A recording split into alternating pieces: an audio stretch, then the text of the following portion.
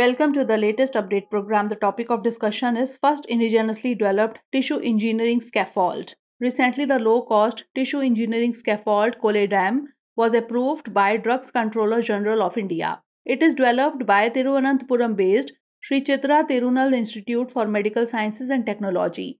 This Class D biomedical device is capable of promoting rapid and cost-effective healing of skin wounds with minimal scarring.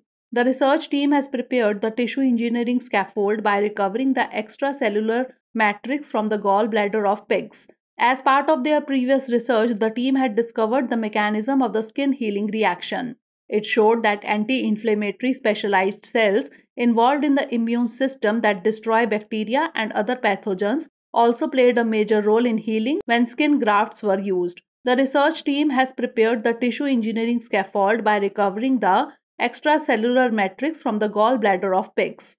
Their experiments found that the device Cholederm healed different types of skin wounds, including burn and diabetic wounds in rats, rabbits, and dogs faster than similar products. The scaffold further reduced scarring and mitigated internal scarring in rats suffering an experimental myocardial infarction.